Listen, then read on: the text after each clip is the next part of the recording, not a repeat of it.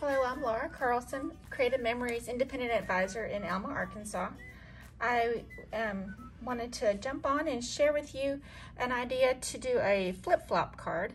I am doing a flip-flop crop coming up, and I was just interested in ways to incorporate that idea.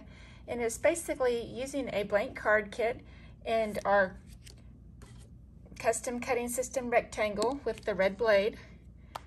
Like I said, a blank card that is strategically cut.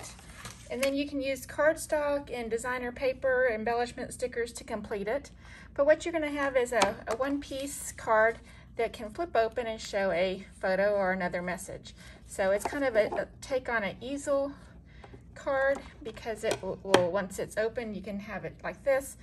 The other variation is opening this way. So I made this for a Father's Day card with our stamps for the sentiment, and just easily opens, and you can have it on your desk or to store it away, just fold it.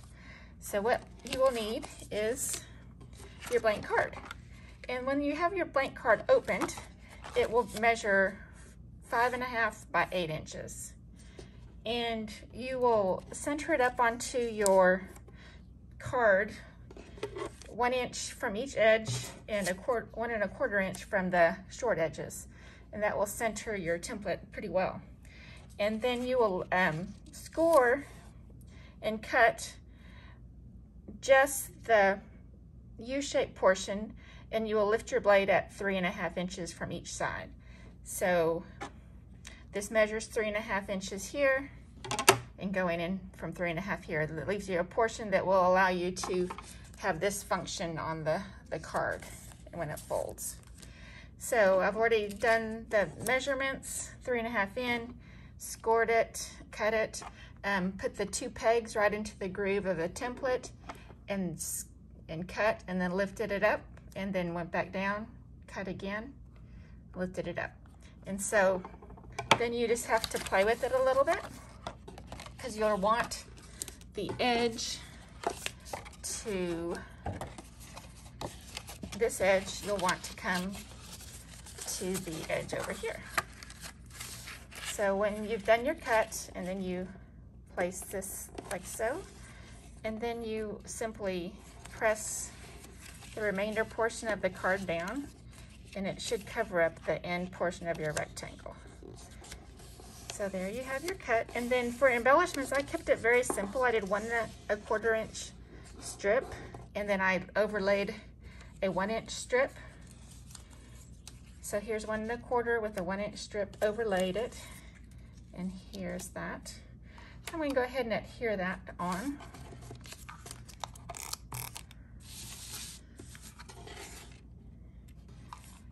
And you'll start seeing the card take shape. You can make it for so many things coming up. This is kind of reminds you of barbecue and outdoors. So if maybe you even wanted to make a special invitation. So here it's starting to take shape. I have done it without doing a mat, but since we have the template and it's so fast, I went ahead and cut 2, and I'm going to use an alternative color flipped here, and then this one there. So we just keep on adhering those items. And for the sentiment on this one, I think I'm going to use a mat out of our new summertime mats, and it adds a little more color, and it's super quick if you're just looking to streamline the process a little bit. Again, you can put your adhesive onto the mat or directly onto the card. And I don't have a picture picked out for this just yet, but I did have the mat from summertime that I think I want to use. And this is about 3/4 inch here, so I'm going to go ahead and cut on my trimmer to get the same distance top and bottom. And then I'm just going to use my corner rounder, since I already have the corners, kind of the rounded theme going on with my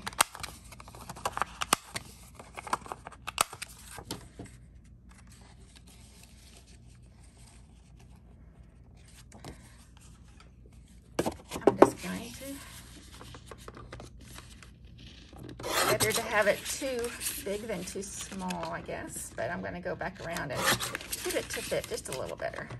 I thought I had looked at that, but it was on a different formatted card. So we will just trim it all up a little bit and do that same process.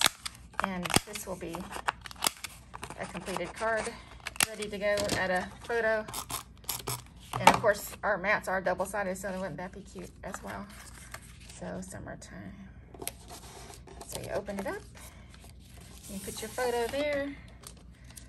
So here's 3 samples of cards. This is with our secret box paper and the summertime mats. This is Homestead collection, stickers and cardstock.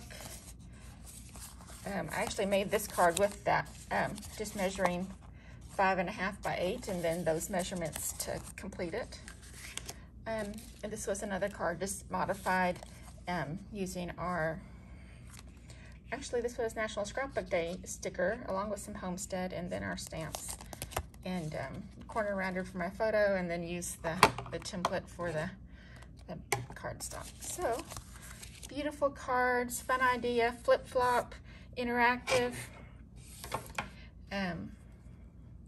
The tools, again, was your custom cutting system, corner rounder possibly, red blade, and your blank card. So happy scrapbooking, and let's see what you guys can create with a flip-flop card.